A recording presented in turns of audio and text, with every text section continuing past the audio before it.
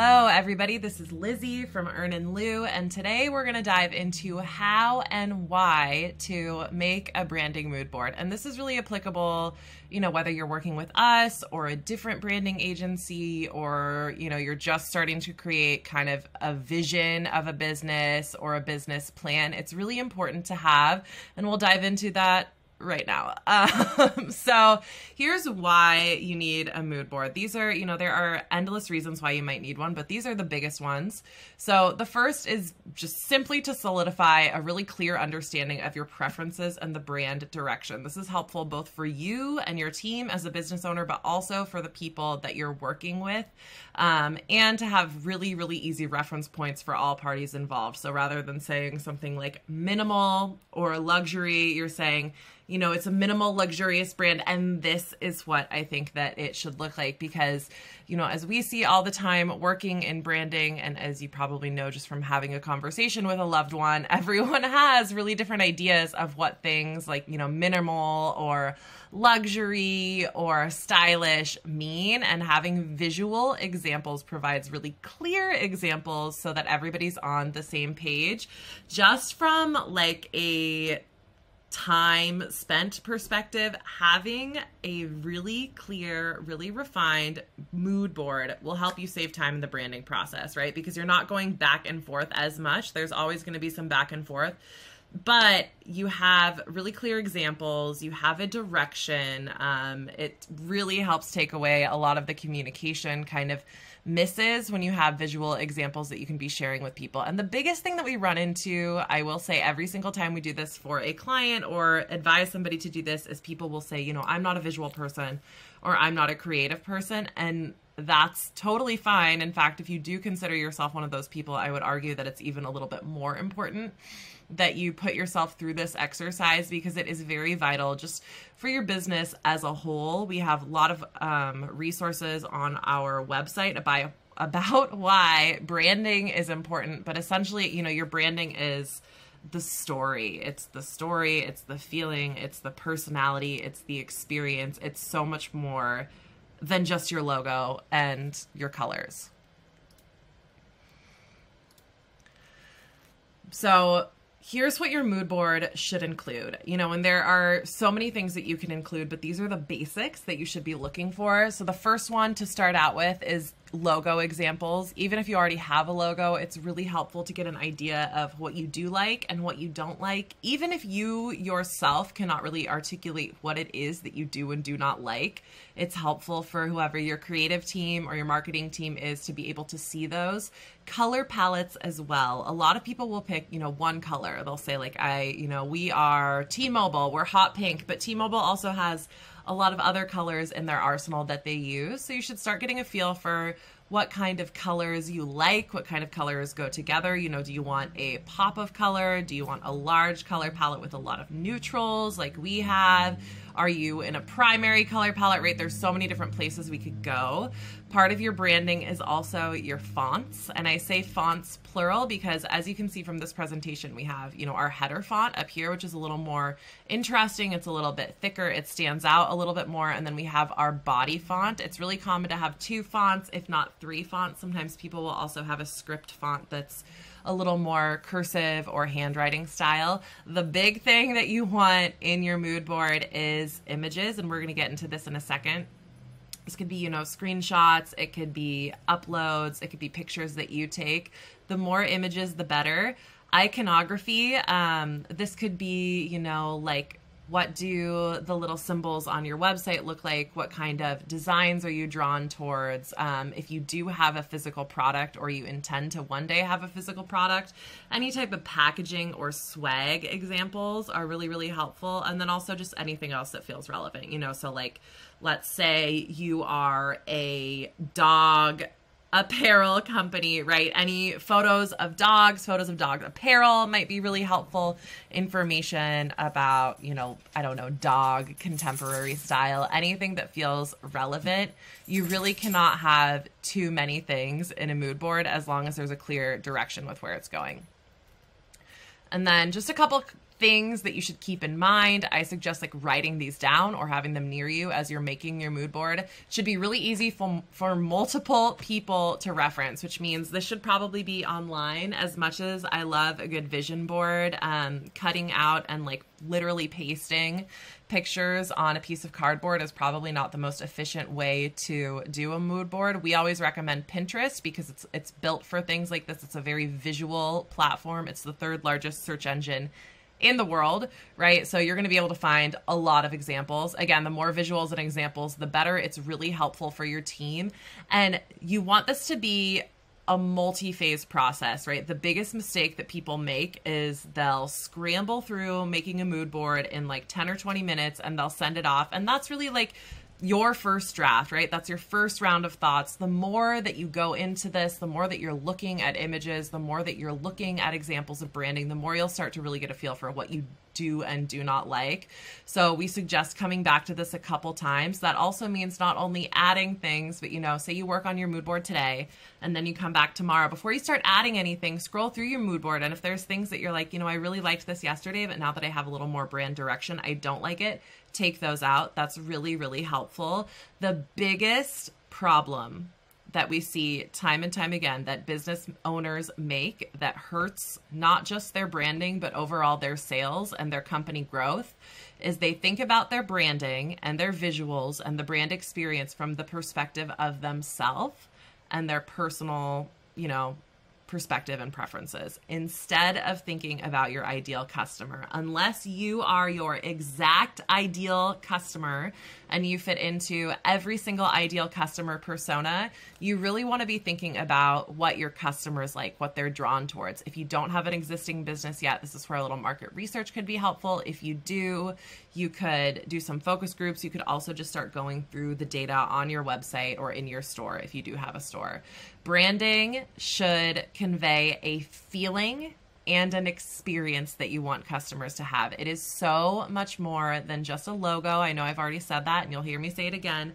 It's so much more than pretty pictures. It's more than, you know, just having some colors that go together.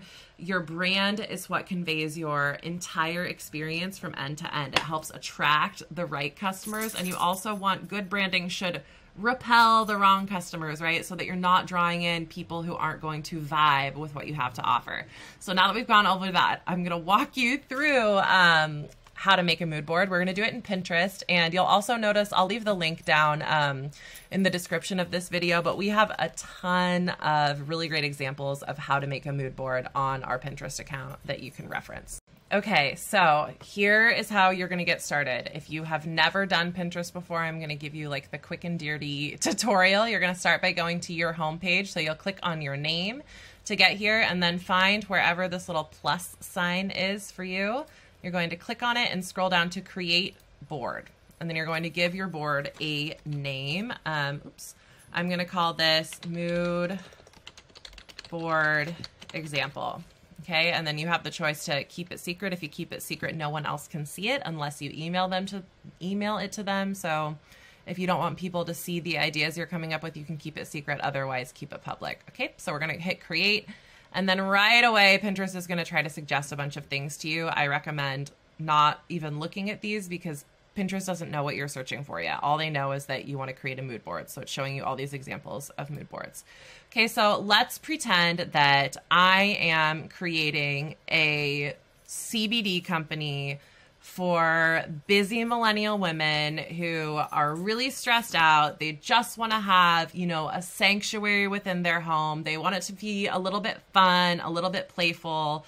They have, you know, a household average income of 120K or higher. So they're making pretty good money. They like luxury. They value good things, but they also don't want to take life so seriously. Okay. So that's the vision that I'm going with. It's a wellness type brand, but it's also not taking itself too seriously. So this is my blank board. I'm going to start by scrolling up here to the search bar. And I don't really know what I want yet in this theoretical situation. So I'm going to type in wellness branding, let's say millennial, and just see what types up or what pops up, right? Just start typing random things in and you'll see that, oh, it says nothing popped up because it's searching my pins. So you want to make sure that it's searching all pins.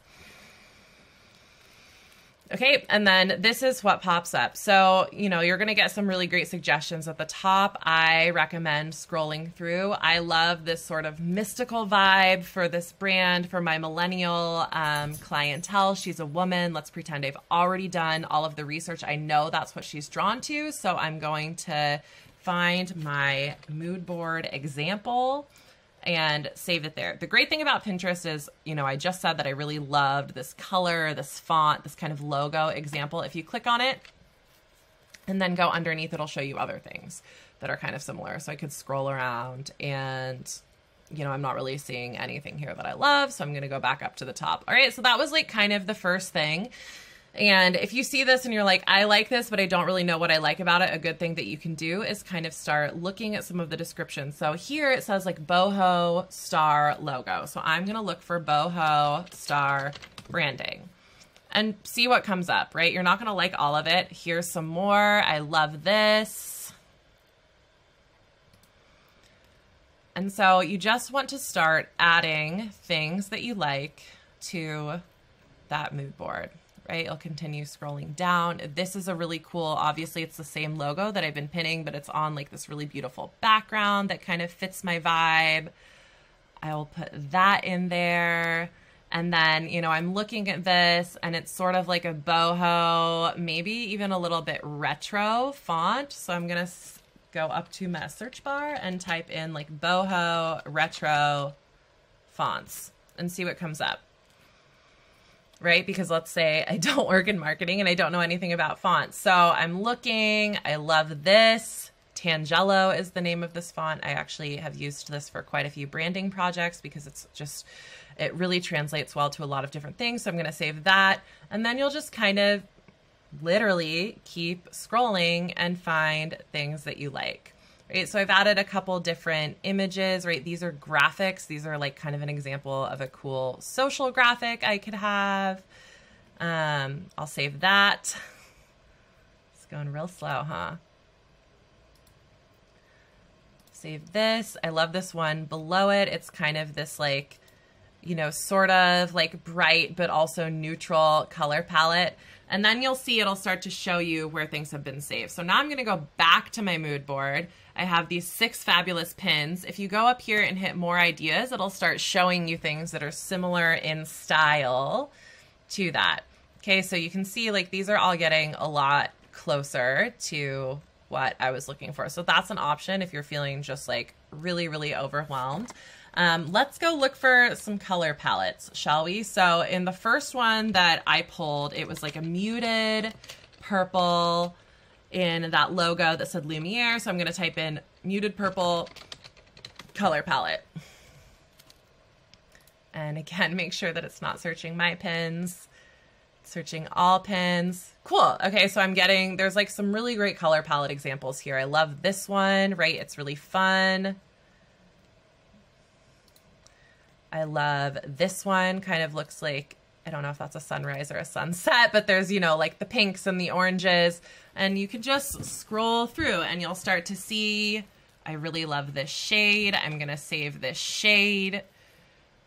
Don't overthink, you know, what you're saving too much. It should really just be whatever pops out at you. And we recommend have at least 10 of everything. So 10 logo examples, 10 examples of fonts, 10 images at the bare minimum, just so you're giving your creative team, or if you're doing this yourself, you're giving yourself just some time to look through it. Like, obviously, you know, I said this was a CBD company. It's not a makeup company. I love this color palette.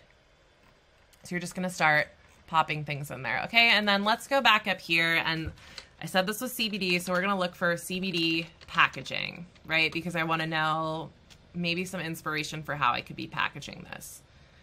So again, these aren't going to be like all in the exact same branding as I pulled, but you still want to pin everything you love. Like I love Recess. I love this minimal vibe. It's very much in kind of the color family that I was thinking of. And then you might see something like this right above it and be like, wow, I really hadn't thought about, this is called a gradient when it kind of softly fades into one thing or another. I really hadn't thought about that, but I'm going to save it to my mood board because as I'm seeing it, I'm really liking it. I love this you know, colorful packaging, in the round packaging, and then it'll give you other kind of suggestions. So something I'm seeing is beauty packaging. Just from the example image, it looks like it might be a little bit in line with what I'm thinking of, right? So hopefully you're starting to get an idea of how this comes together, right? I'm literally just bopping around on Pinterest and tagging things that I like, right? I love like this cool monoline. I love that it's rounded packaging, right? You'll notice I didn't pin any like of these really, really square images. I'm loving these things that are like a little bit rounder, a little bit softer, a little more feminine. I already had that sort of thicker retro font. This is a really good example of that. So you just keep going through, and now I want to give you some examples of photos.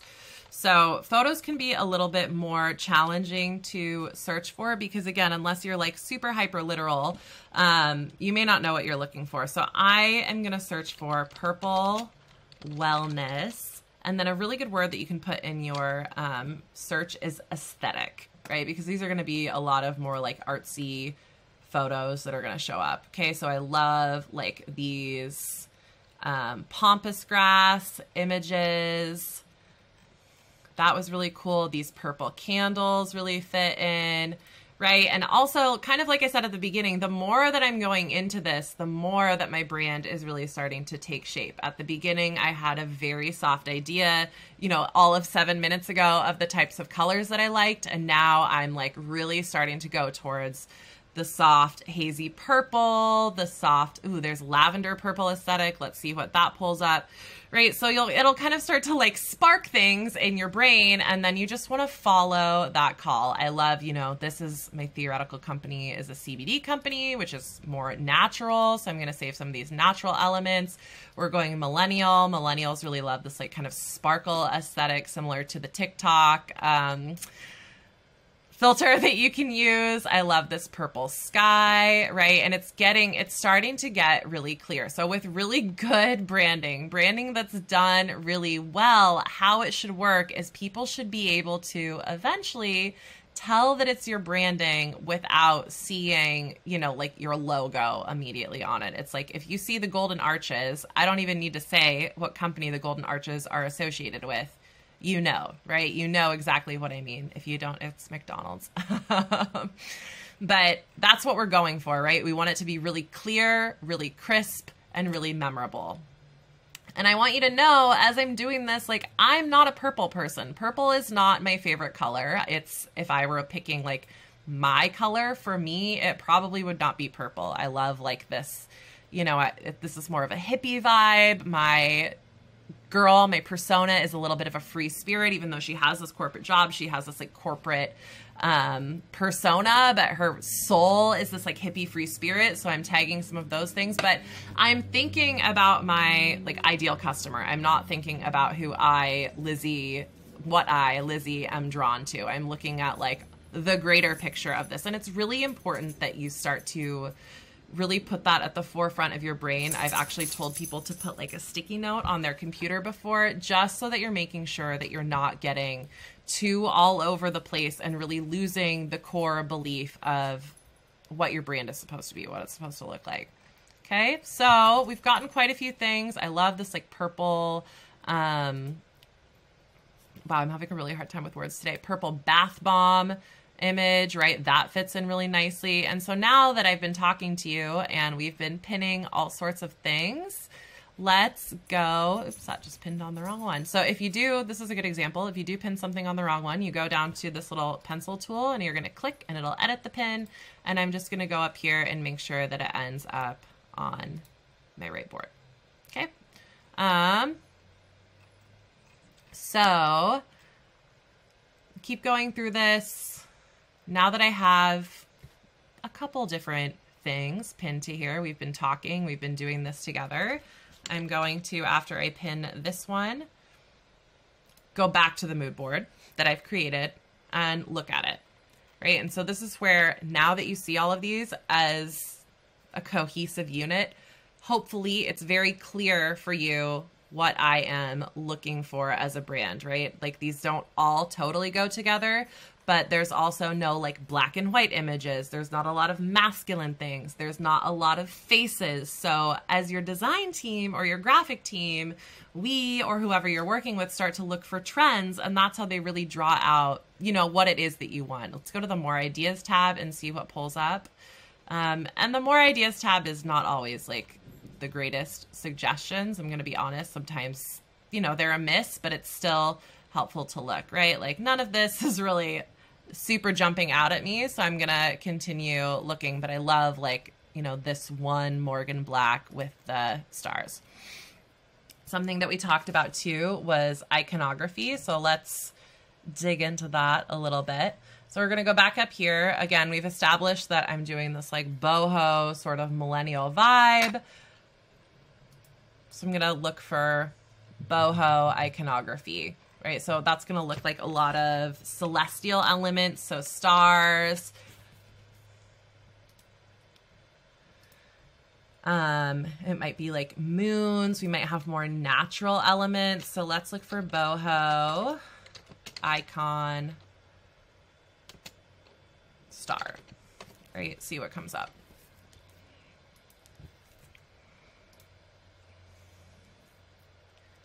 Okay, cool. So we've got, I love these like witchy hands and stars. That could be really interesting for a CBD company. I love how like witchy these ones are. I think I just said witchy a lot, but again, that's like a really good example because as I'm looking at these things, I'm saying, wow, I really like that. I hadn't really considered that before. If I had just, you know, hopped on my computer earlier today and looked for just straight up icons, I probably would not have ended up with these. But I love like these sparkles or twinkles. And if you're not sure what to call something, again, Pinterest is great for this because it's the third largest search engine in the world behind Google and YouTube. So it is built to kind of figure out what you're searching for. All right, so let's just pretend I did this for, you know, a few days. I came back to it a couple different times. And so then what you would do is go to your mood board example. And here is your mood board. Here are all of the things. So if you were working with a graphic team, you would take this and you can either hit share, or if it's a public board, you just copy the link up here and send it and say, you know, this is really what I'm looking for. Please review this mood board as you make any edits. And then on your end, go back and remove stuff, you know, very liberally, very regularly. This should always be a work in progress. And a mood board is not just for when you're starting out. You should always have a mood board going for your business. Once you have established your overall business brand and business mood, you can make mood boards for different promotions, for different seasons. You can make a mood board for your Instagram, a mood board for your email marketing. It's just really helpful to constantly be thinking about this, or have somebody in your life, in your team, who is thinking about it. Look at all these cool purple packaging, right? There's just so much cool stuff. I love the books. Maybe there's like a little bit of an educational vibe to some of our content. Okay, so that is how you create a mood board. I promise that it's worth it. It's, you know, it can be a little bit uncomfortable, especially like I said, if you don't consider yourself to be a quote unquote visual person, but it is so worth it in the long run, and it'll help you get a brand that you absolutely love, and it'll also help alleviate a lot of frustration or communication errors between you and your, you know, branding team or a digital team or design team. Okay, good luck. If you have any questions, please let us know. You can email us at hello@ernandlou.com or book a call on our calendar, and good luck with your branding. We're so excited to see what you come up with.